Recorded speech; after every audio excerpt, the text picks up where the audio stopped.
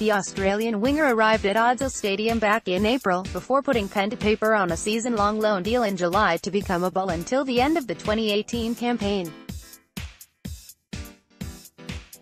A former NRL star, the 29-year-old is renowned for his try-scoring prowess, and he has brought that form into the red, amber and black, scoring hat-tricks against both West Wales Raiders and most recently, Workington Town.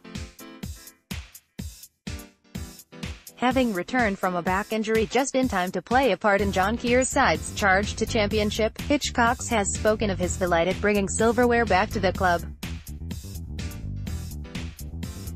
"Anytime I switched on the TV it was the Bradford Bulls winning things and going places, so it's nice to have helped the boys today start to pull the club back in the right direction," said Hitchcox, who is sponsored by 39 Steps Consulting.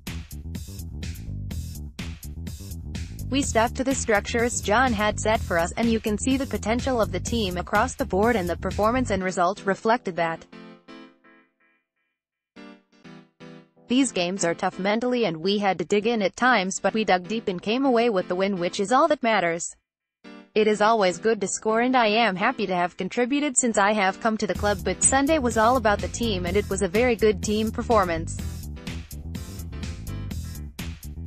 This is a great club, it is still a very passionate club, and you only had to look in the stands to see the level of support. These are paying fans week in, week out.